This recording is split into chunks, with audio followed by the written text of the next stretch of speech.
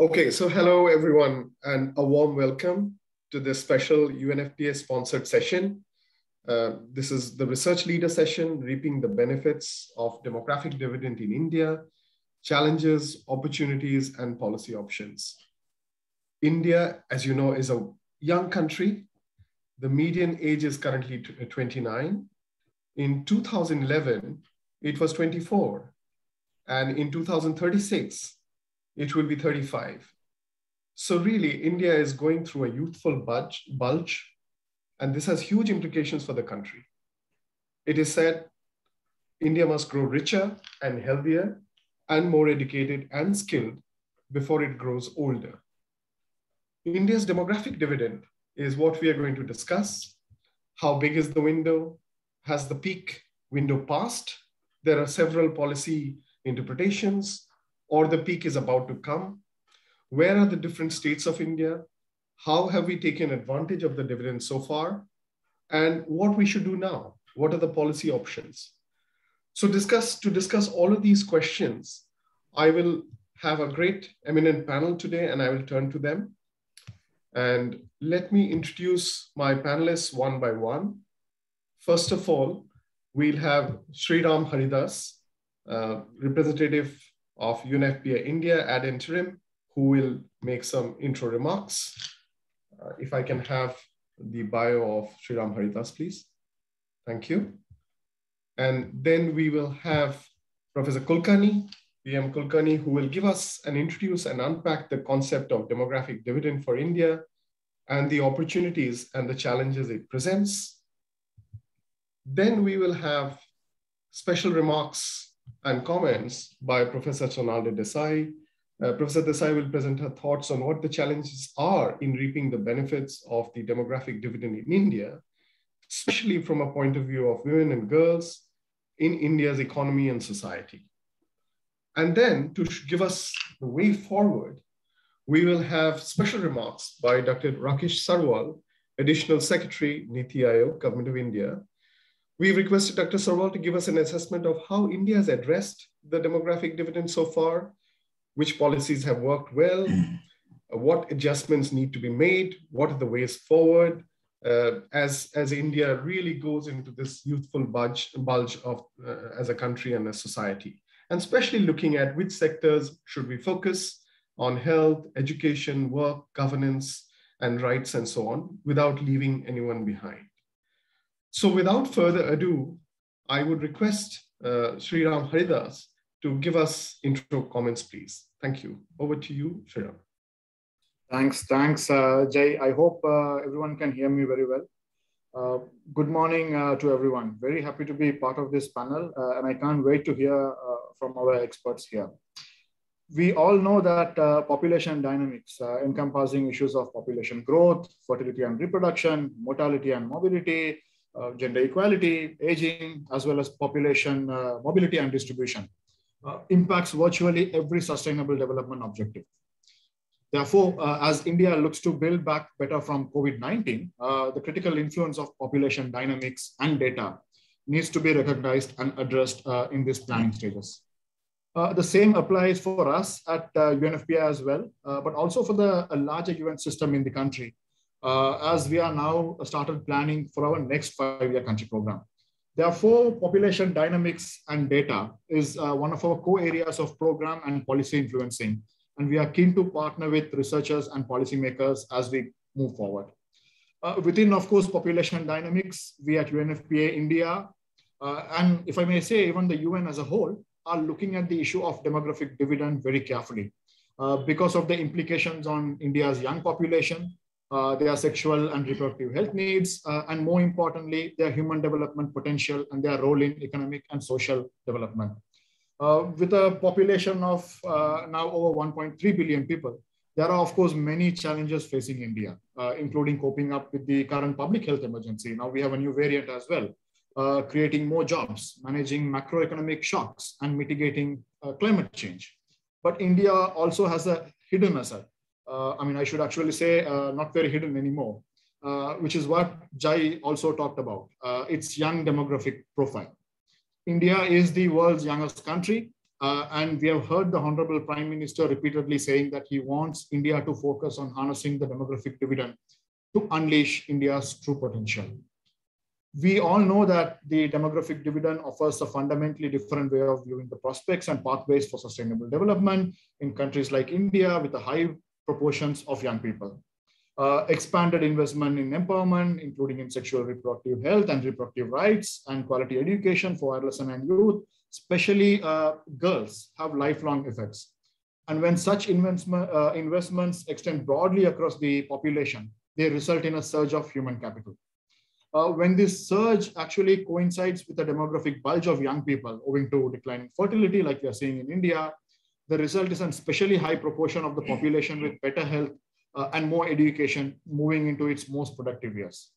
So if these young people are met with real opportunities for decent work, the demographic dividend of accelerated development can be reaped in the course of even say in one generation. But of course, actualizing this vision demands an integrated approach to development policy, linking health and rights, skill development and the labor market, social investment in young people, and especially girls. So today, I'm really eager to hear from all the experts present here on how we can make these institutional changes and foster the partnerships necessary to deliver such an integrated approach so that India can reap the demographic dividend. Hence, I'm looking forward to this session with a lot of excitement and expectation. From my side, before I finish, I pledge the support of UNFPA in this journey as we try to implement the demographic dividend roadmap on how we can ensure that India and its states are able to maximize these efforts in order to realize the hopes of India's young people and fulfill their aspirations for better life. I'll stop with that. Thanks, everyone. Thank you, Sriram. That's really well said, and the stage is well set. That where are we going with such a large bunch of youthful population? So thank you very much for those introductory remarks, and to pledge that UNFPA is going down this road with various partnerships in place. Professor Kulkarni, now if I can turn to you and really ask you to unpack the concept of demographic dividend for us. What does it look like for India? Where are the different states? Have we missed the bus? Or is there a peak coming in terms of an opportunity forward? So if you're ready, then Professor Kulkarni, it's over to you. Thank you. Thank you. Thank you. Yes, it's given a challenging task and not easy to address all the questions. But at the outset, I am thankful to the IUSSP and the UNFPA for this opportunity to share some of my results and share some of my concern in the context of the demographic dividend for India. At the outset, now we know fairly well, and we know it from the work of, we know from the work of Bloom and colleagues that if there is rapid fertility decline, the share of young age population falls, that of working age rises substantially, yielding the demographic dividend. This is now fairly known everywhere. The dividend is available for a period of time, the window of demographic opportunity, because after some time, the share of old age population also rises. And the dividend is an opportunity and can be beneficial only if the labor force participation and the productivity of labor are high. Next, please. Shall I move the slides, sir? Okay, thank you. Now, when does the dividend accrue? We can get into some technical thing. When can we say what is a cutoff for dividend? We can say the dividend accrue when the share of working age population is relatively high. Now, commonly, it has been taken 15 to 16, 4 years as working ages, but with modernizing economies, it would be appropriate to treat 20 to 64 years as working ages. If the share of this group is relatively high or above normal at a time point, we can say window of demographic opportunity may be said to be open. But what is this normal level? Now, it has been seen that share of this age group in a stationary population with life expectancy in the 70s is about 57%. We can take that as a normal. When the share is above this, we can say dividend is likely to accrue. In terms of dependency ratio, this is 75%. And thus when dependency ratio is below 75%, we can say dividend would accrue. Next. Next, please. What is the situation in India? India has experienced notable for decline in the recent decades. And data show that it has reached below replacement fertility in 2017 itself. The age distribution is becoming older. Demographic dividend has begun to accrue. But in India, demographic transition has varied spatially, with the southern region and parts of other regions ahead in transition, and the central region lagging in the demographic transition. And as a consequence of this, the degree and timing of the dividend are also likely to vary regionally. Next. We have results. Next slide, please. Okay. Now, these are the results from the UN projections, the medium variant of UN projections. And we can see that the orange curve for India dependency ratio shows that it has already fallen below 75%. So we're already into dividend. This would reach a peak around 2040 or so, and the dividend will end. The window will close around 2070. Now, for comparison or showing contrast, I also presented figures for China. And we can see China began to gain dividend much before India did. It would also lose dividend much before India would lose around 2040. And the peak for China is much better. That is, China had got much lower dependency ratio of about 51%, whereas for India, the lowest would be about 60%. So China would draw very high dividend at particular time point. Next, please. But this picture is for India. Since the states are different levels of transition, the timings would vary. And therefore, we need to have projections for states for a long period to see regional variation in dividend. The UN projections are for India and not for states. In India, the technical group has provided projections, but only up to 36. And therefore, fresh projections were carried out for 22 large states of India. And in this, 4 phases of dividend are identified. Phase 1, yet to get dividend, dependency ratio is still too high. Phase 2, getting dividend and dependency ratio falling, so increase in dividend. Phase 3, getting dividend, but dependency ratio rising, so we are away from the bottom. And finally, phase 4 means dividend is no longer available. The ratio has now again gone above 75%. Next. Now, these are the trends shown, the projected trends in the dependency ratio. Instead of states, I have presented these for regions because picture becomes very messy for states. But we can see here that for India, the dividend has begun to accrue and it will continue for some time. For southern states, it has begun to accrue much earlier and will continue for up to say 2060 or so. But for the central state, it has yet to begin to accrue. It will begin to accrue only in this present decade, but it will continue for a longer period. The southern regions is the one where demographic transition has been lagging, which has been lagging in the transition. Uttar Pradesh, Bihar, Madhya Pradesh, Rajasthan, and so. Next. For states now, I've tried to present a picture of the phases of demographic transition. And we can see that states like Tamil Nadu, Kerala, well ahead in demographic transition, have already been getting huge dividend, but their dividend will run out sometime after 2050 with a peak in this decade itself. Other southern states, western and eastern states have also been getting dividend. Their dividend will reach a peak around 2030 or 40, and they will run out of this by 2060-70.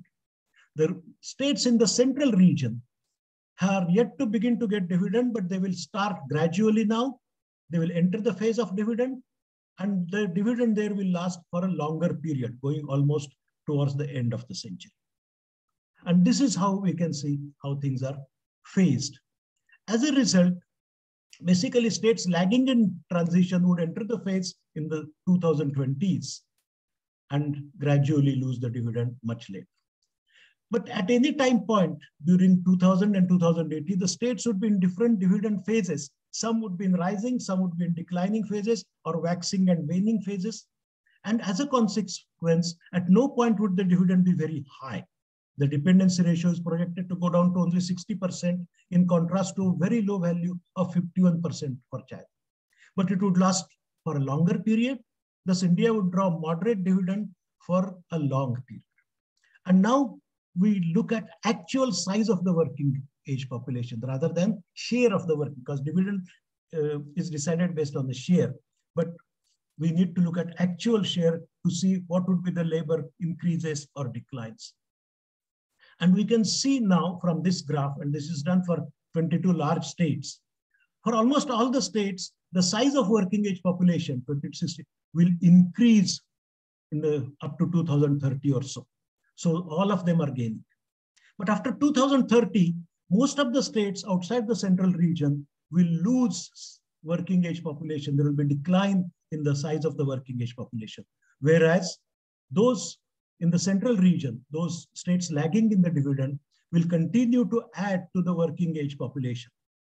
As a result, there will be huge imbalance. Some states losing working age population, some states gaining. This looks at natural increase, of course. And what would be the consequence of this is the next slide. Next. That we would have huge regional imbalances. Of course, after 2060, there would be decline in the size of working age population throughout. But up to that, especially between 2030 and 60, there would be some states gaining working age population and some states losing working age population. And an obvious or likely consequence of this would be massive interstate migration from states gaining working age population to states losing working age population. Next slide, please. Next, please. So what are the opportunities and challenges this provides, particularly for India, because the regional variations, interstate variations are very important for India, which may not be the case for many countries, though some other countries also would have similar situation. First of all, India would not get a very high dividend as, say, China at any time. This seems like a relative disadvantage. However, a moderate dividend lasting for a longer time allows the economy to accommodate the rising working age population in the labor force relatively more easily. On the other hand, the phases of dividend vary spatially. The advantage spread over time and space can be obtained only through large interstate, regional, or inter-regional migration. Otherwise, this would not be a benefit. But we know that long distance and interstate migrants face various problems: family separation, since often only men migrate; language barriers; difficulties in accessing social services, including health, education, food security at the place of destination. Next. Next, please. Besides, large-scale migration brings in political issues at the place of destination because often people resist the inflow of migrants. And therefore, it must be ensured that the process of migration is smooth, the migrants adapt to the place of destination, can access health and educational services and other benefits at the place of destination, and overcome difficulties of language. But to design policies for this, we need to have availability of data on migration patterns, migration streams, and conditions of migrants at regular intervals. To sum up, in addition to the well-recognized issues of creation of employment, labor force participation, investments in education and skill developments to harvest the demographic dividend, programs also need to be introduced, particularly in India, to address issues concerning interstate and interregional migration of labor so that the demographic dividend is efficiently harvested. Thank you.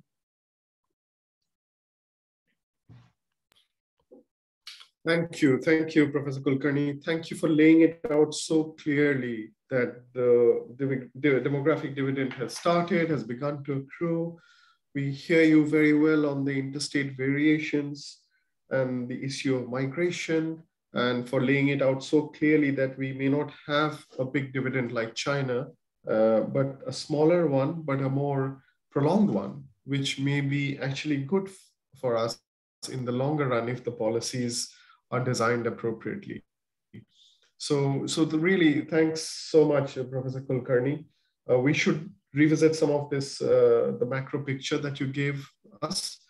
And now I, as a Desai, to take a particular look actually on something that has been written about so much, that India's female workforce participation is going down.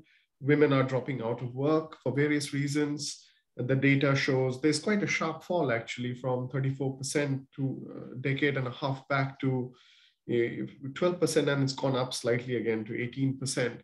But to give all of that and challenges and opportunities to go deeply from a gender lens, from a women's and girls' perspective, but also other aspects, Professor Desai, we are very keen to hear from you. So if you're ready, it is over to you. Thank you.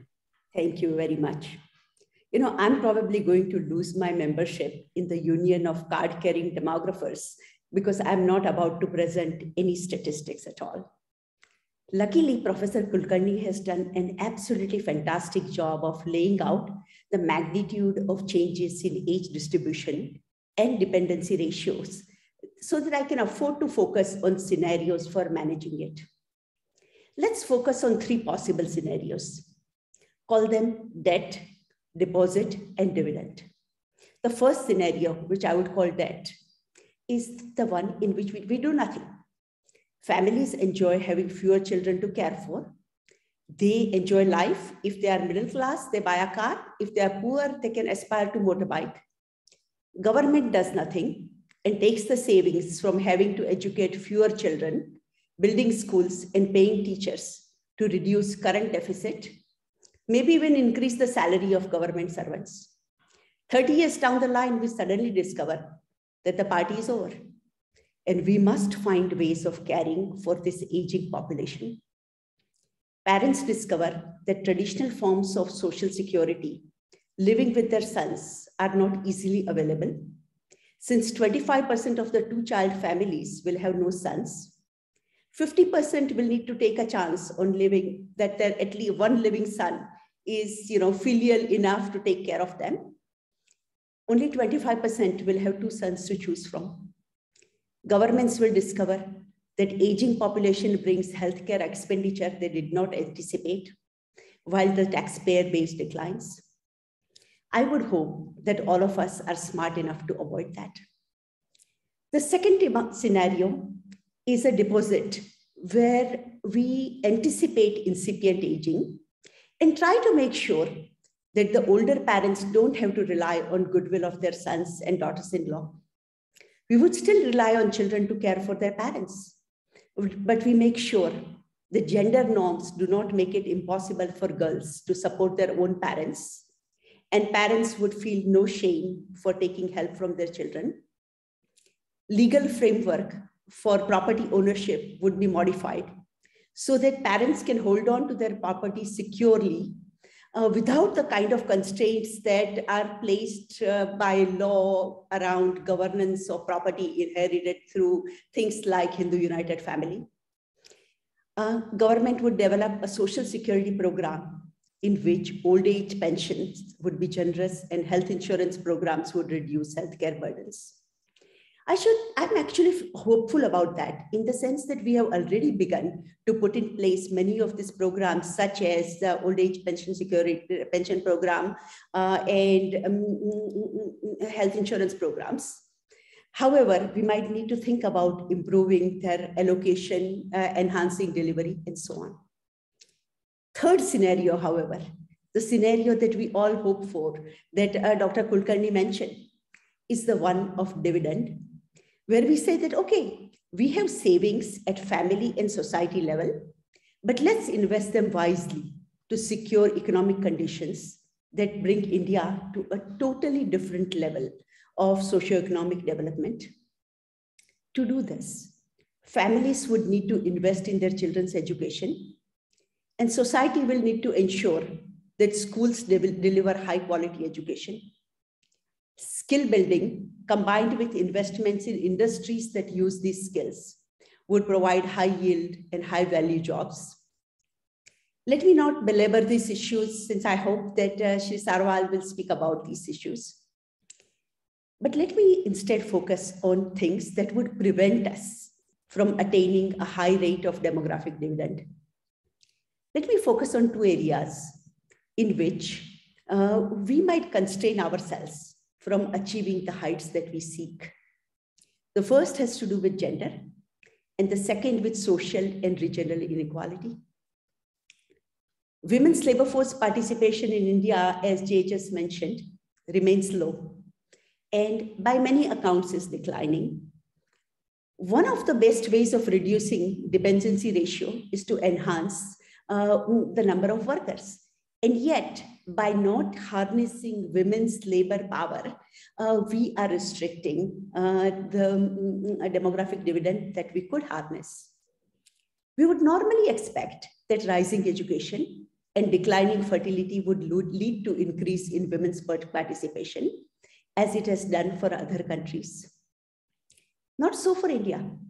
In India, educated and low fertility women actually have lower work participation rates than their less advantaged sisters. For women, most of the work available often tends to be on family farms and in family businesses, which educated women often don't seek. They are looking for very different kind of work. A man with 12th class education can be a driver, a postman, an auto mechanic. None of these occupations welcome women. Women with high school education are stuck to being A&M or Anganwadi workers, and the number of government jobs are limited.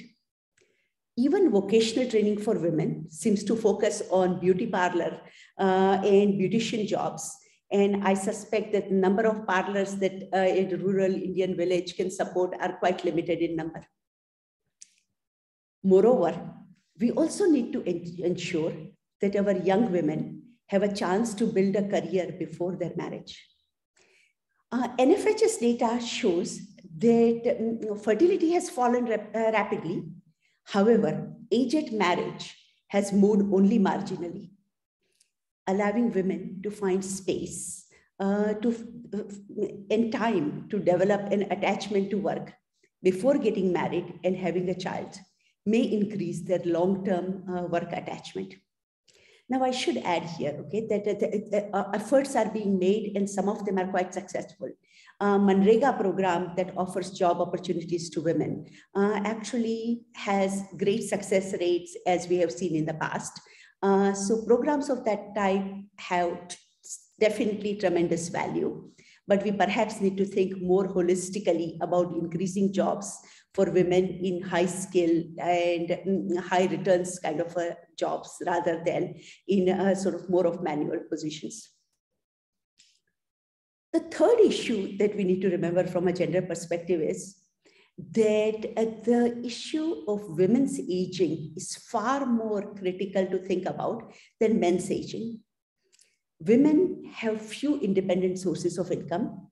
They don't have pensions, they don't have assets, which makes it very difficult for them to support themselves in old age. Can we really expect women with no assets and no claims to Social Security, or at least the pensions and gratuity, to live as happily and live a healthy and productive life as senior citizens as men? Thinking about women's aging is perhaps a really crucial thing that for us to focus upon as we go along. The second aspect of demographic dividend is a recognition that our lives are interlinked over generations. The generational economy of fertility decline suggests that working age adults in any generation will come from groups with high fertility, and older population will come from groups with low fertility. This is pretty analogous to what Professor Kulkarni just explained, that states like Kerala and Tamil Nadu would experience aging before states like Bihar, Odisha, and Uttar Pradesh.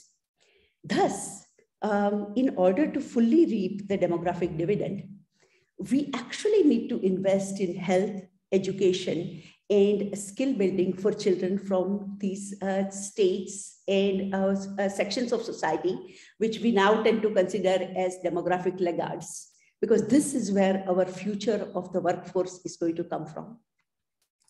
We live in an interconnected nation, and without investing in sections of our society that have been left behind, interest rate on demographic dividend would be far more meager than we would like to see. I think we have to think about Sabka Saath and Sabka Utkarsh as a motto, rather than just focusing on demographic dividend in an abstract sense. Thank you very much. Namaste. Namaste. Thank you. Wow, that was so enlightening. Thank you, Professor Desai. You've given us so many dimensions connecting women and the demographic dividend and made it come alive. Thank you. Especially resonated your comment about, what does a girl who has cleared class 10 do apart from the traditional notions of skill building that we have. And I look at the NFHS numbers, about 41% of women now have completed class 10 years of education, and that has got a bearing on so many other aspects. So truly, you've given us so much to think about. So thank you very much, Professor Desai. I would now move on to the policy and ways forward. The stage has been set, the challenges have been outlined, the timing is perfect. So Dr. Sarwal, we would like to bring you in, Additional Secretary, Niti Aayog. You've been championing a lot of these issues on human development, on nutrition and health and education. So we are very keen to hear from you, Dr. Sarwal, on the ways forward. Over to you, Dr. Sarwal, when you're ready. Thank you, Jay. Let me at the outset thank the International Union for the Scientific Study of Populations, as well as the Indian Association for the Study of Populations and UNFPA for giving me this opportunity and for inviting me at this seminar. I'm really delighted and enlightened by the address of Professor Kulkarni and Professor Desai. There's no doubt that the demographic dividend presents an immense opportunity, which is time barred and which has to be capitalized during this time period in order to become an asset rather than become a liability, as Professor Desai mentioned. I would also stress that while we have had given immense attention to human resource development over the last two decades particularly, reflected in the right to education, the National Health Mission initially, now the PMJAY, the health and wellness centers, and an intense amount of attention has gone to building the demographic dividend, the benefit of demographic dividend in terms of developing human capital. But the problem has not been looked at from the perspective what it is being presented now in this conference, because it has a time element to it. It's not going to last for long, and we have to capitalize, we have to use it in this time. And secondly, the convergent value of health, education, women's empowerment, fertility, employment, and skills, the need to converge them. I think these are the two key takeaways from this conference. And on these lines, I think there's need for an action plan and to address the question in a very systematic manner, which we as Niti, the government and society in a holistic approach need to take it forward. That is the learning, and I compliment the organizers for bringing attention to this particular topic in this fashion. But having said that, let us note that the NFHS 5 does bring out the successes of the effort that the governments have been doing in the past 2 decades, and particularly the last 6 years. In terms of population and household profile, our access to electricity, access to drinking water and sanitation services, clean cooking fuels, all of that has seen a dramatic rise. Our births registered have also seen a rise. 90% of our births are now registered. The new education policy, the National Education Policy 2020, brings in an element of early childhood education, which is 3 to 6 years, which is the time where brain development takes place. And that, along with proper nutrition and health, is going to make an immense difference, immense improvement and quantum jump in the ability of our children as well as the growing and the young population. Incidentally, NFHS 5 says children less than 5 years who attended pre-primary school this number has started as 13.6% in NFHS 5. So greater attention is being given to early childhood education. I think one of the success stories in Indian case has been the rapid decline in child mortality as well as maternal mortality. The recent SRS data tells us that it is 30, the infant mortality is 30, and the maternal mortality is 113, which has been consistent with the SDG targets. And it's a real success story, something that we all as Indians need to be proud of. And this has been achieved through a host of measures, including not the least, better access to contraception, like the access, any modern methods, the access has increased from 47 to 56%. and the unmet need has come down from 13% to 9.4%. So the host of measures in terms of immunization, weighing at birth, institutional deliveries, skilled birth attendance, and early childhood education care, all those indicators have shown quite a large increase during this time period. Now, having said that, I think the point which is being made out and which is very important is no one left behind. Until we reach the last of the families, the last of the child, with all the services, the average indicators are going to be drawn downward. And in that regard, I think an entitlement-based approach, a saturation-based approach, which our Prime Minister has been talking, for each of these services is the need of the hour. So that we just don't count in terms of who all have been covered, but we proactively target all those who have been left out. So I think that is the learning from the focus on demographic dividend and the success and the gaps that our NFHS 5 presents. So having said that, I'll run through a few slides. If you could, yeah, next please. Yeah, so this is a very interesting graph, Professor Lee, we are borrowing it from Professor Lee, which on the y-axis shows the percentage of GDP which is contributed by demographic dividend. And of course, on the x-axis is the time bar. Now, we can see that countries like South Korea, China, Vietnam, and even Thailand had a huge proportion of their GDP growth rate contributed by demographic dividend. In India, the demographic dividend started in 70s, peaked sometime in maybe 18, 19, and would continue for a longer time. So this graph tells us that we are not utilizing our demographic dividend to the extent other Asian peers have done so, that there is a huge scope of at least doubling it up, as well as benefit from the longer period for which we have the demographic dividend. Next, please.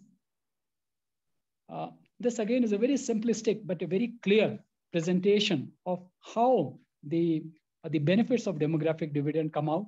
That is the working age population, 16 to 64. When they earn and they save by being in the labor market, they compensate, more than compensate for the consumption of the rest of the population, particularly the dependent population, the early age ones and the elderly ones. So the options are very clear. It is to increase, as Dr. Sonaldi said, increase the proportion of the population which is in the labor force, particularly women, which has particularly come down in India, by giving various opportunities for women to be employed, as well as increasing the productivity of labor, which is through better skills, both in terms of early skilling and add-on skilling, as well as provide opportunities through both self-employment and wage employment, where their skills could lead to productive employment.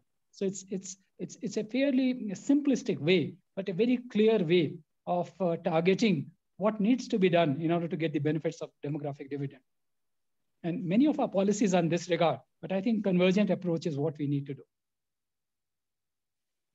The use of another beautiful idea of national transfer accounts, Professor Lee is the champion in this, is again a very, very, very simple, but a very clear way of telling us as to how the country is spending its resources, public and private, in which age group these resources are being spent, and where the productive income is coming from. So the NTA of our country have been prepared, I think, for 2011. And that is the last data for the NSS which was available. But we need to update it with the available data, as well as prepare it for all the states, so that state-tailored actions and policies can be put in place. As again, Professor Desai mentioned, that the labor surplus states are the ones where skilling is required, where the migration is going to take place. But I think NTA state-wise is a target that we must do as a government and as a society, so that we can identify exactly where the opportunity lies and where the benefits can be taken from. Next, please. Now, in terms of intervention, I think the options and the sectors are clearly well-defined. It's about making children healthy, children educated and skilled, providing them productive employment, the governance systems which encourage productive employment as well as dignified work, respect for migrants and adequate care for the migrants, as well as a rights-based approach. Next, please. So we went around and saw what is it that the experience of other Asian countries, our Asian peers, tells us in each of these sectors. And that is what I propose to present here. Now, if we see case of Singapore, Korea for that matter, instead of universal education, they focused on skilling so that the children gain these skills which are in demand, which they can productively employ. And I think that is where our education needs to be headed towards. And the innovation missions, the Atal Innovation Missions, the Atal Tinkering Labs is a step in the right direction. And we need to scale it up so that the real focus on productive employment is done through skilling, innovation, and as well as funding for these new ideas and opportunities. Next, please. In terms of workforce, we know that our women labor force participation is quite low, around 20. We also know that the women who are in the household, particularly the educated women, the skilled women, present an untapped opportunity, which is hidden which is underutilized because of social moorings, social norms, and the availability of employment opportunities. So we as a society need to encourage the mobility of women, the employment of women, as other countries have done, like South Korea example we are giving over here, legally compulsory gender budgeting to analyze the gender disaggregated data and its impact on policies, and increasing childcare benefits, as well as boosting tax incentives for part-time work, and social norms and positive attitude have also helped. So it's partly behavior, it is attitude of the society. So that's why I said it's a whole of society approach. We as a country have to labor and work towards these goals, of course, led by the policies that the government puts in. Next, please. In terms of health, while the amount invested in health is critically important, but how it is spent and how it is translated into gains on the ground is equally important. Our health expenditure has risen gradually, and it's heartening to know that not only the National Health Policy of 2017, but also the 15th Finance Commission have recommended 2.5% of the GDP and 8% of the government expenditure should be spent on health by the states, 2/3 of it in any case being contributed by the state governments. So as we move along, we have made timelines as well as projections on how much the center and the state need to increase on health. So we hope that not only the utilization, but the resources available for health will increase so as to invest in the early childhood and the mother and the child and the women and the children segment. The focus on family planning, making choices available, again, is very important. We have seen gains in this, as I just mentioned from NFHS 5. There is tremendous scope for improvement. Social marketing of contraceptives is a huge success story in India that needs to be replicated all over the country. And that again is a whole of society approach to providing services, public and private and civil society working together. Protecting women's sexual and reproductive health is again a rights-based approach where making choices, the option of making choices as well as making services available as per need is a responsibility that we as a society and a government have to do. And the target, of course, has to be on the lower income, the bottom decile of the population, because that is where the biggest change in average indicators can take place if they are targeted. And therefore, universal approach and a saturated approach, to my knowledge, to my understanding, is extremely important. Next, in terms of governance, of course, all of it weaves together with a integrated metrics of targeting a family or the host of interventions, which is slightly at variance with our current system of individual vertical schemes working together. And it is in this regard, as our COVID pandemic has shown us, the value of local self-governments, the value of the city governments is extremely important, like in Kerala and Tamil Nadu, and various other places. We have documented this in our NITI publications. The local self-governments have been able to bring about this integration, which normally a vertical-oriented, a scheme-oriented government setup does not permit. So I think a greater role for these bodies in in seeing that there is a saturation of all the necessary services around the families, particularly the bottom of the pyramid families is extremely important. And in this regard, I think I'll need to remind myself and all others here, the role of Gram Sabhas, the extremely important role of Gram Sabhas in an open meeting, in a transparent fashion for taking collective decisions, identifying the beneficiary families, and seeing who are the ones who need to be benefited first is extremely relevant and extremely important.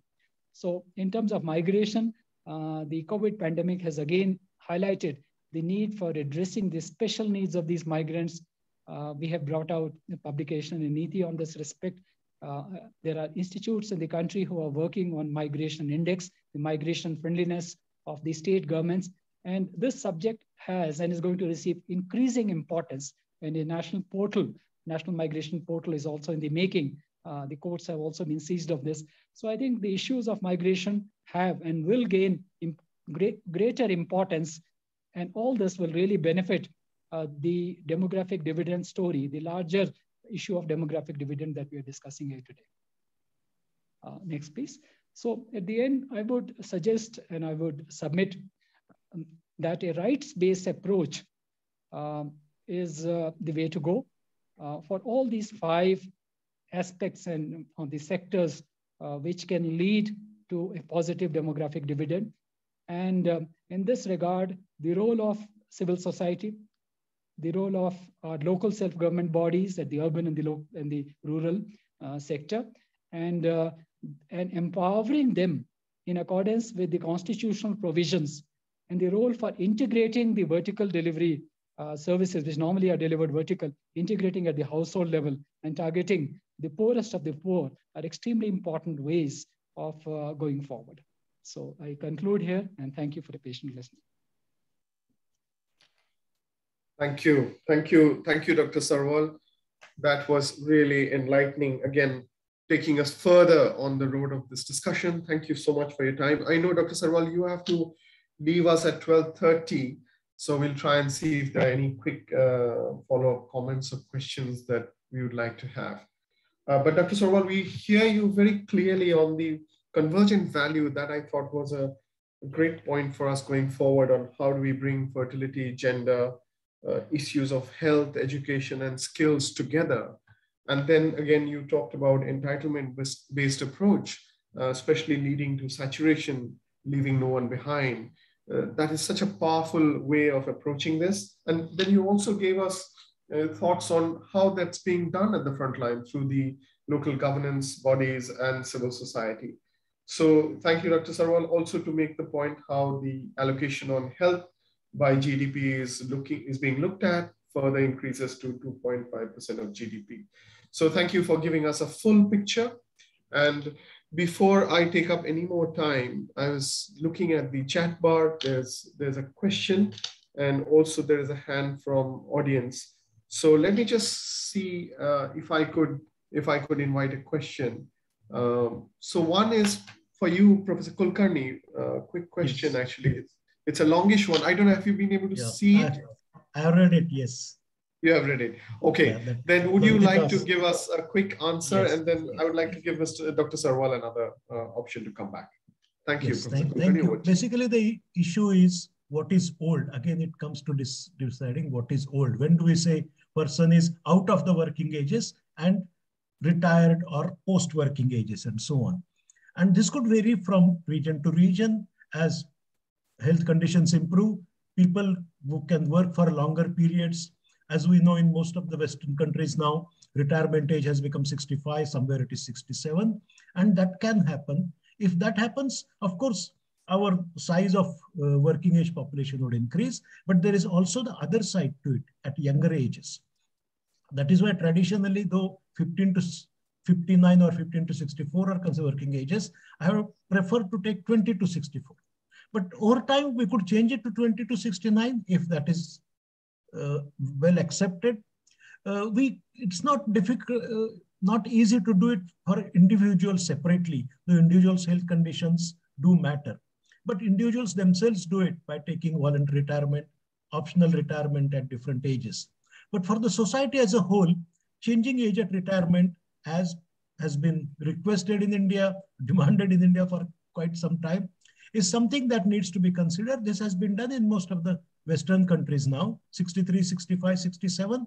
In India also, there has been changes, and this could take place. That would change picture slightly, but overall pattern is not likely to change by shifting the age by 2 years or 3 years. Thank you. Thank you, Dr. Kulkarni.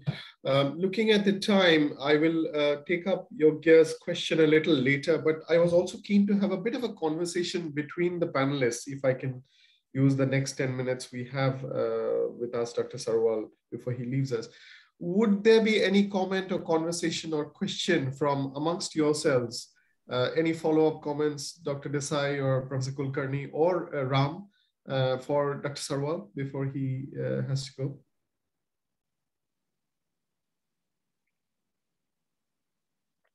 Yeah, if I may, yeah. Okay, go ahead. Okay, Professor Kulkarni, go ahead, and then go ahead, Professor Kulkarni, go ahead. I think what Sonali Desai, points she brought out really are relevant, especially for female labor force participation. Where is the opportunity for female labor force participation? In a case everyone has been talking about, because for technical computation of dividend, people take size of the working age population, not actual number of workers. We should really see how many are actual number of workers. So enhancing labor force participation within working ages is of course an issue that has been well recognized. And for India particularly, it's a female labor force participation, because male participation in the ages 20 to 55, 59, 20, especially 25 onwards is fairly universal. It's fairly high, but not female participation. And at some places it has in fact shown a decline. So this is an issue that needs to be addressed. And for this purpose, actually, the gender discrimination, gender stereotyping of labor and so on, that is something that has to gradually fade out. You cannot have revolutionary changes, but gradually that has to fade out so that there is nearly equal opportunity for both men and women in all sectors of the economy, and not females in certain sectors and male in certain sectors. Now, fortunately, with court orders and other things, even army recruitment has been open to women in the recent days, including admission to the NDA. So there have been positive changes, but these are of course very small at this stage, and we need really great revolutionary changes in this aspect. Thank you, Professor Kulkarni. Ram, do you want to come back with your comment, and then Professor Desai, should I go to you? Great. Thanks, Jai. I mean, because Dr. Rakesh Sarwal has to leave, it was very inspiring to hear from him. Laying out the policy options and also putting the emphasis on rights. So that is like really great to hear. Just one quick question, Dr. Sarwal. The fact that you have laid out those options very clear. What India needs to do. Are there any particular areas that you would want the other development partners you feel that you could support the government of India and NITI? If there are any particular areas, that is something that I'd be very much interested to hear. And of course, the conversation doesn't stop here. Even after the webinar is over, we would like to partner with NITI and GOI on taking this forward. Thanks. Wonderful. Thank you very much. Thank you, Mr. Haridas. And I'm really very appreciative of you and your team for having taken this initiative, come over and got us on this platform. I think, as I mentioned, it's a very important way of looking at the problem and the opportunity, which is not in line with the conventional scheme, project, department way of government's functioning. And this is highly desirable because it focuses on results. It focuses on outcomes. Ultimately, what is it that an enlightened individual is able to give to the society? So I think we would like to work with you further on this, develop this idea in concrete terms, as well as I mentioned, state-wise, the national transfer accounts updated for the country, and bring out concrete suggestions on how to increase both the labor force, particularly women, as well as the productivity of labor by topping up elements of our existing scheme and integrating the various schemes at the household level by identifying the bottom of the pyramid. So we would be very happy to work with you and all developmental partners and Professor Desai and Professor Kulkarni in this matter. I welcome all of you. Thank you. Great conversation. This is how we intended it to be. Thank you, Dr. Sarwal, for your comments. Professor Desai, you wanted to comment, please. Yes, I was actually really inspired by Shri Sarwal's comment about the young children, preschool, early childhood education, and so on, as well as the comment about the time-boundedness of some of these efforts. And it strikes me that what we need to bring into this conversation is the fact that we are just recovering, or I hope we are recovering, out of the pandemic, which has actually had tremendous impact on all sections of society, but particularly children. And it seems to me that I think a couple of things we might want to think about. One is actually identify age groups which have been particularly negatively impacted due to school closure or any other sort of impacts associated with pandemic, and see what catch-up actions can be taken. So again, this would be a sort of a time-bounded effect, but just identifying where we have seen some of the big left behind groups of children. For example, our work at NCAR has shown that about 9% of the children couldn't get into the school because schools were closed. They couldn't get admission, so they couldn't get any online learning. Okay, so it is that particular age group. So, you know, they would have been 6 last year, they are now 7 and 8-year-old, and those are the ones that deserve particularly great attention. So in some sense, sort of taking this pandemic lens to the ongoing discussion would have a tremendous impact in terms of policy development as we go along. Thank you. Thank you, Professor Desai. Just enriching points, and we all taking notes in how both of you are suggesting ways forward, which is fantastic. Dr. Sarwal, I know you have 3 minutes, so if there's any final comments from you, we would like to thank you very much. As you saw, we are very inspired. We are very wonderfully happy that this sort of discussion has come in the way it has actually, and thanks to your proactive sort of engagement with us in detail. So I would like to really thank you, and we would like to take it from here further. Thanks very much. If there are any final words or comments you would like to have, please. Jay, I would just reiterate that keep the torch on, keep the headlight on. Let's focus on this issue, and it is a very good perspective of addressing the needs as a family perceives it, from the individual perspective, rather than from what a scheme or a department or a government functionary may want to do it. So it's a citizen's perspective. I would say it is a citizen's way and a nation's and a society way of looking at it, which is slightly different from the way conventional government works. And this is very beautifully unifying. It is consolidating, it is converging, and it is target-oriented and time-bound. So it is everything that government wants to do, but is not able to do because of the silo approach. So keep the focus on. We are with you. Thank you very much. Thank you, Dr. Sarwal. We hear you, and please feel free to drop out when you want to.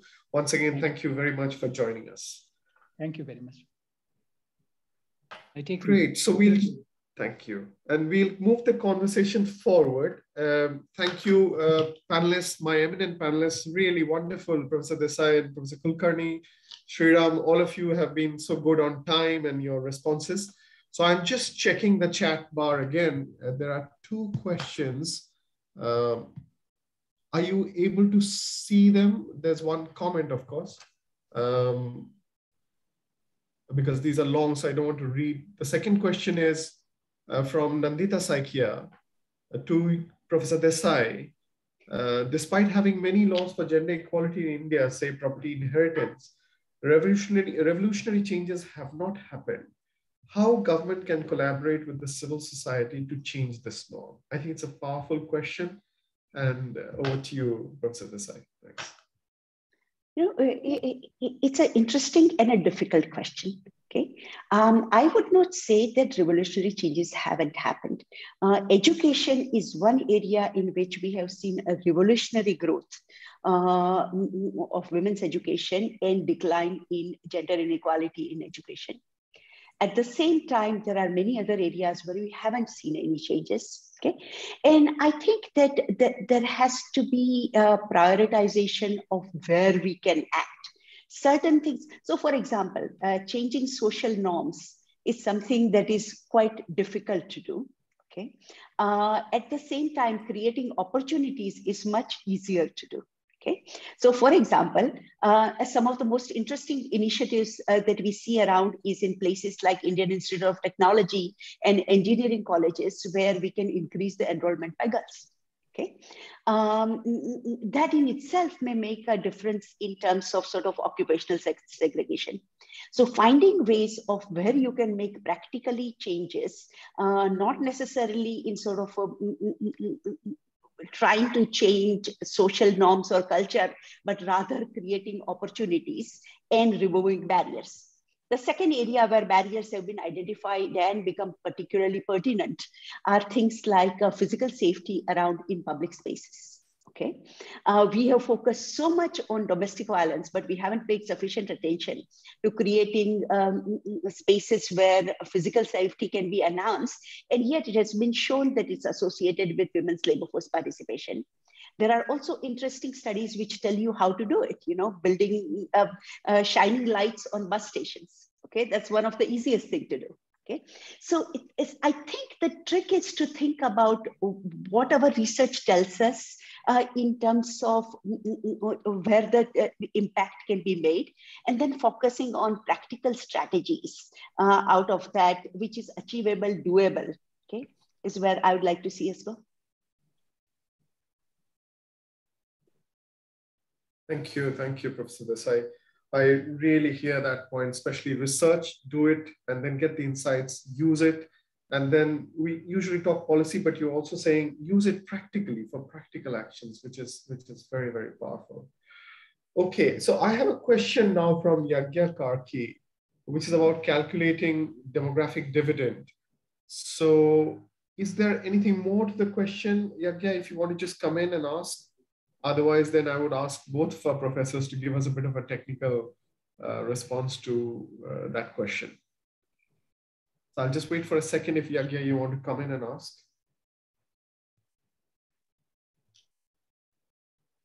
Manan, just checking, can people ask questions or does it have to be through the chat? Yeah, that's not a problem. Okay, Yagya, can you hear us?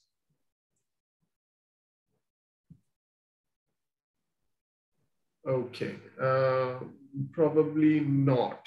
Okay, in that case, is that a sufficient enough question, Professor Kulkarni? Yes. Professor Kulkarni first. Thanks. Okay, all right, am I on? I'm not seeing that question. Where might it be? I'll read it for you. Just a second, it disappeared from my screen also. It was about, I can't see it now. It was about the method of calculating demographic dividend. I wonder about the method of calculating demographic dividend. That's all it says.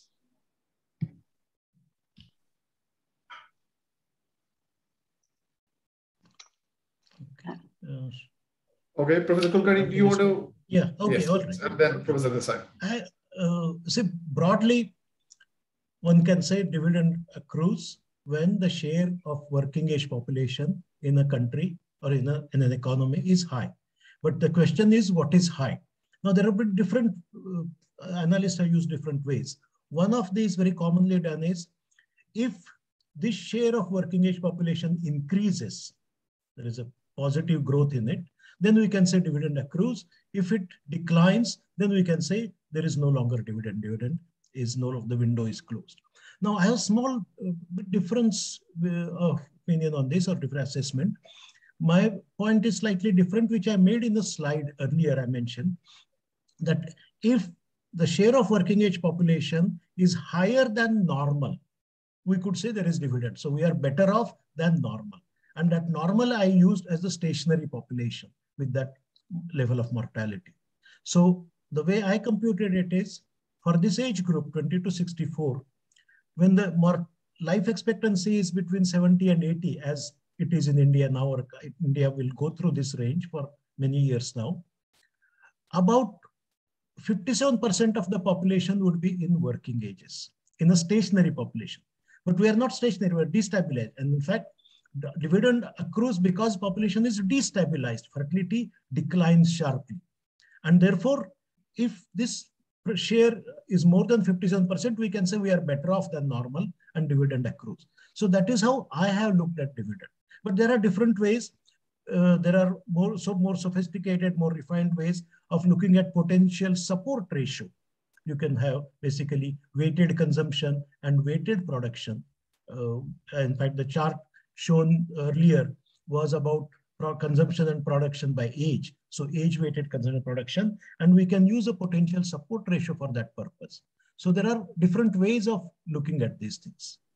And second thing is how much are you away from this cutoff? That is something, as I've shown in one of the graphs, in China, dependency ratio went down to as low as 51%, which means the dividend was very high at that time. In India, it would not go below 60%. So India would not get such a high dividend at any point. So this is broadly how I look at it, but there are other ways of looking at it. Thank you, Professor Kulkarni. Thanks so much. Professor Desai, did you want to come back or have any other comment on this one? No, I think Professor Kulkarni has answered the technical aspect of it very well. I think part of it also that plays into it is using some of the national transfer accounts methodology, which depends on age-specific profile of consumption and production. Okay. And I think Nandita actually made a very good point on that one, that your age-specific profile of consumption and production also depends upon the age at which, age until which an individual is able to continue working. Okay, and so to what extent can we sort of expand the productivity into older ages? And I suppose to what extent the childhood is expanded because of higher investments in education. Okay? So in some sense, it's the balance between age-specific profile of consumption and production and then proportion of population that would make a difference. Okay? I would say that on a sort of a more of a generalized level, I would really like us to focus not specifically on a proportion of working age population rather than proportion of workers. And that sort of plays into all kinds of things, you know, youth unemployment rates, elderly employment opportunities, and female employment opportunities. I think those would be some of the crucial things for us to sort of think about. Okay. I also see there are some, there is another question. Yes, yes, please go ahead if you're able to see it. I was just looking at that from Angad Singh, especially to you, Professor Desai. You know, this is a very interesting question, and I'm going to twist it a little bit. Okay, the question basically asks that there is a lack of teacher and facility in some of the government schools. Okay, and there are other schools, more privileged ones. There are all kinds of technical facilities available, and how fair will be the competition between the children? Okay. I think this is a really important question. And again, I'm sorry I keep coming back to the pandemic because this is what we are all living through and our mindsets are sort of around it. Okay? A pandemic has actually seen aggravation of inequality between children based on access to technologies and access to internet, sophistication in dealing with technology and so on. And so in some sense, we clearly have tremendous inequality in education. Even for children completing class 3, you can see children in modern school in Delhi would be doing very differently from children in a rural school in Mandla district. Okay?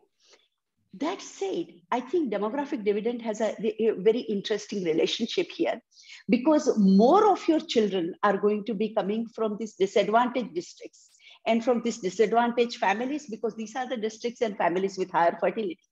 Okay, so if we want to take advantage of demographic dividend, is above and beyond normal equality conversation. It's really about sort of, practical efficiency issues that we must sort of focus on people at the bottom of the pyramid rather than at the top of the pyramid, because without sort of including them, there is no way of really reaping the demographic dividend.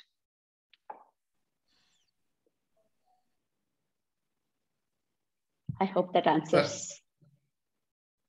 Thank you. Thank you.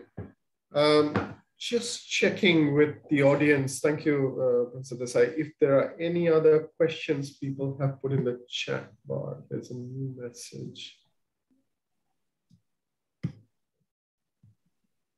Yeah, that's a thanks. That's well answered. Thank you.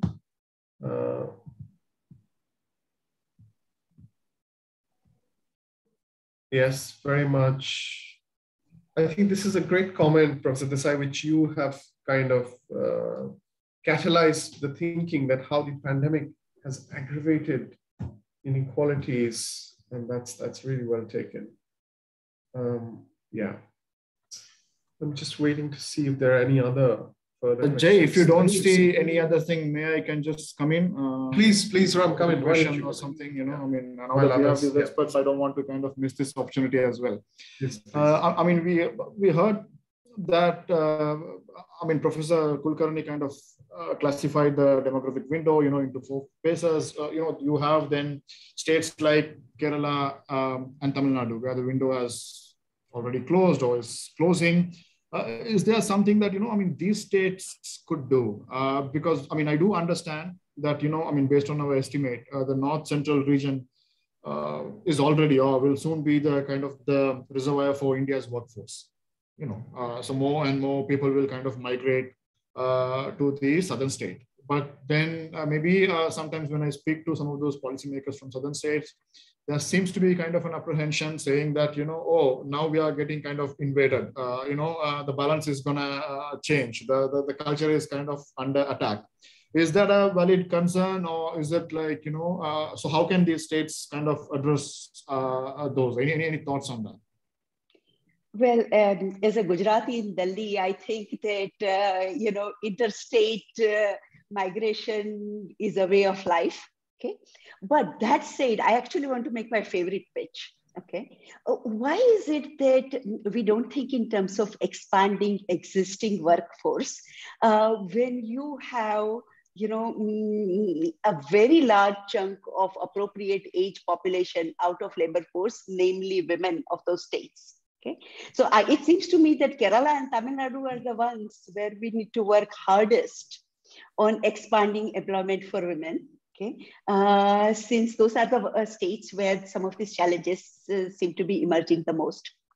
But the second part of it also is that this may actually be an appropriate time for us to think about raising the retirement age.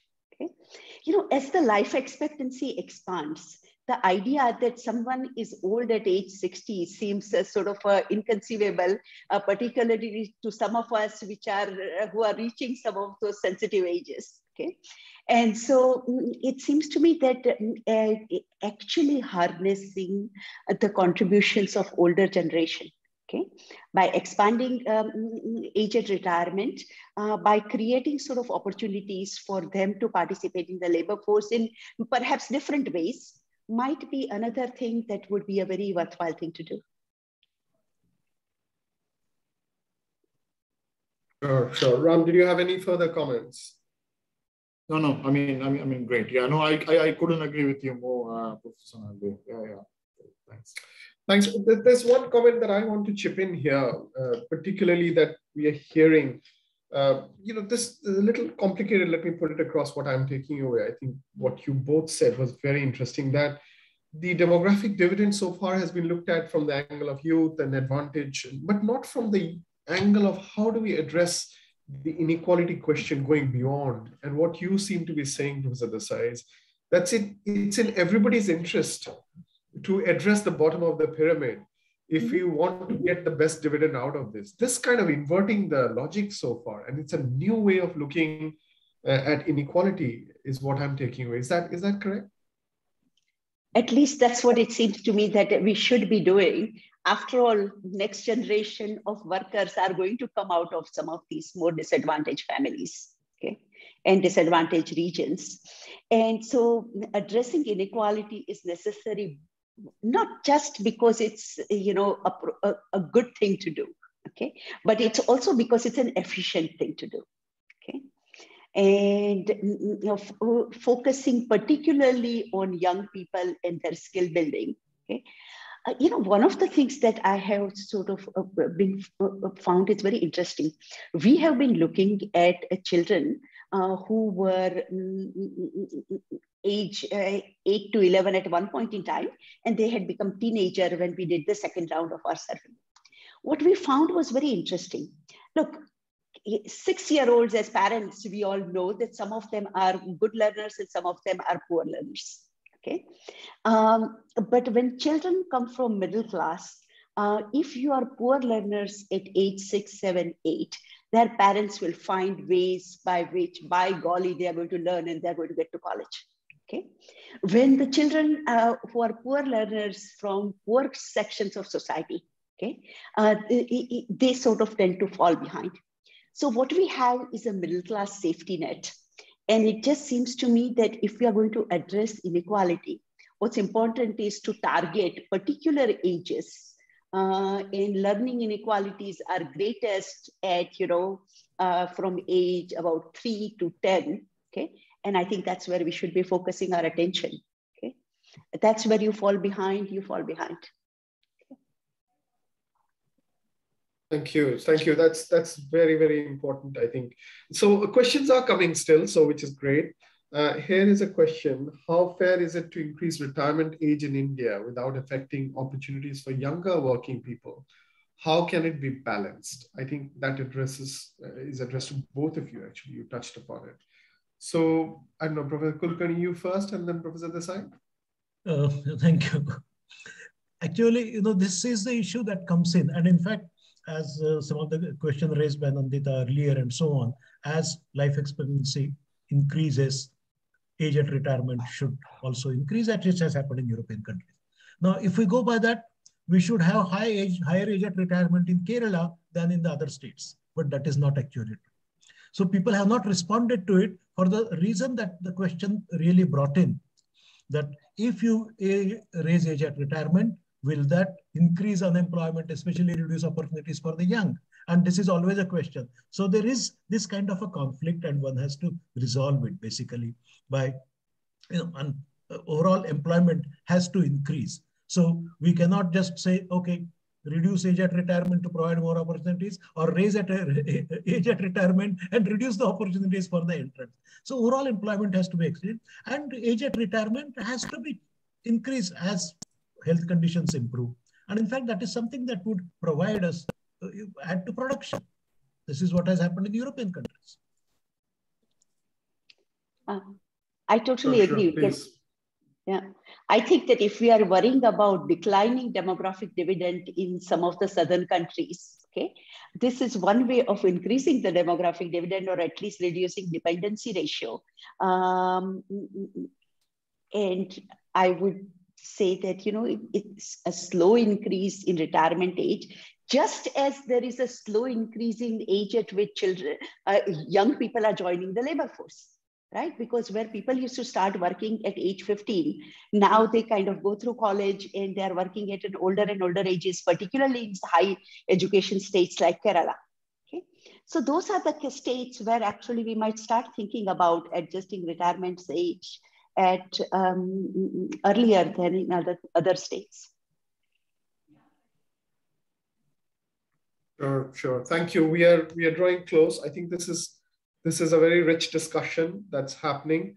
I want to say, unless there are any other questions, maybe we'll just go for a final round of comments from you. But I did want to say we are getting good takeaways, and I'm sure we will look at this recording, and there are, you know, various kinds of actions being proposed by you, by this eminent panel of ours. And we've had some good questions, so thank you all very much for that. I'm hearing, let's take a family-based approach. Let's take a time-bound, age-specific, actions. Let's do NTA at the country and state level, update ourselves, and various other comments that have come. And really, they are very, very useful. When Ram started off saying we are looking at this in a very practical way, I think this is really helping us take it forward. So I would like to say thanks to the audience who have been hearing us, hearing all of you. I've been asking questions. I hope that was useful. And I would really like to thank you, my panelists. You've been superb, especially giving us very clear insights and keeping to time as well. So thank you very much. I really would like you to finish with some final comments and bites. So over to you, Ram, first, and then to you, Professor Kulkarni, and then we'll finish with you, Professor Desai. Ram. Thanks, Jay. Let me start by thanking our esteemed panelists. I'm here as a participant, just to listen and learn as well. So it's been, really great. Just in my final comments, what I'm taking is that, the population size alone cannot tell the whole story. We know that a country can have a very small population and still be very poor, or have a large population and be equally poor. So rather it is the policies tailored to the specific demographic context and then concerted investment made towards quality education and health, including sexual and reproductive health. They are the ones that leave a greater impact. As the full potential of every girl and every boy is unleashed, then and only then, including the marginalized population Professor Sonal talked about, will a country attain the much dreamed of future where no one is left behind, and then only the country can reap the demographic dividend. So I'll just stop at that. Thanks. Thanks, Ram. Thank you. Professor Kulkarni, please. Thank you. Thank you.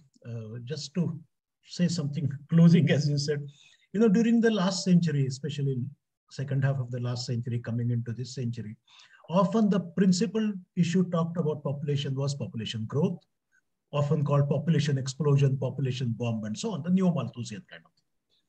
But in the 21st century, that's not going to be the major issue, because population explosion is not going to be there. Population control, quote unquote, whatever is said, is already there, you can say.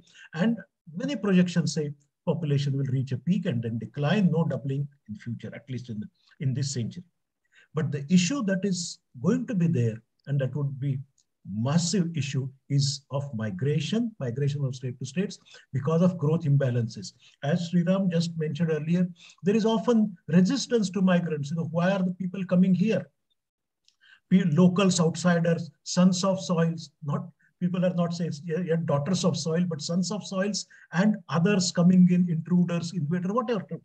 And this is something that is there. So in addition to providing support to migrants, one must also have policies which would address broad society as well as the polity, to see that, yes, migration is part of life, migration is part of economic development, and we must cater to that. We must make it smooth without bringing in the issues of locals, outsiders who are coming and who are coming. And that would require adjustments from both migrants as well as non-migrants, and a consensus in the society and among the political parties.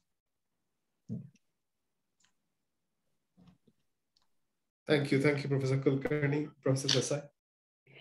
Thank you, Professor Kulkarni. I actually want to just amplify a point you made in your presentation, which is about data. We are all demographers on this forum. The only currency we have in terms of affecting public policy is through data and identification of, where there is a policy leverage possible, where policies are working, where they are not working. Okay? And ensuring that we sort of advocate for appropriate data to be able to do this kind of analysis in sort of just a broad recording of what's happening in society is very important. And I think that this is where, institutions like UNFPA are best placed in terms of sort of making sure that we bring best practices from around the world and think about developing a good database on which policy discourse can take place. That's the only way to do it in a non-partisan, sensible manner. Thank you. Thank you, Professor Desai. I cannot not say this quotation I quite like, that on data, they say, in God we trust, for everything else we need data. So thank you for reminding that. And since you mentioned data, I cannot not thank my colleague Sanjay, who has been such a crucial part of this discussion. So Sanjay, if you're on video, just please show yourself. You've been so crucial in this conversation, bringing it all together. And he's also our lead person on data. So I'd like to say thank you to Sanjay and all of you. It has been really fruitful. And thank you, Manan, for all the technical support. And thanks to you, Professor Desai, Professor Kulkarni, Sriram for joining, and everybody else in the audience. Thank you very much.